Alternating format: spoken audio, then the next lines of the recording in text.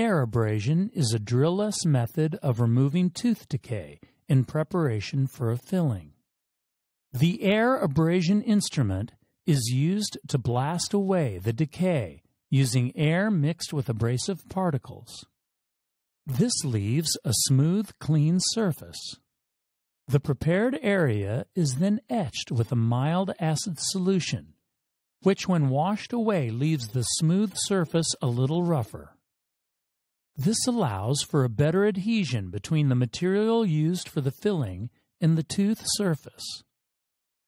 The material used for the filling is then pressed down into the prepared area and then pushed out to fill all the crevices of the filling area.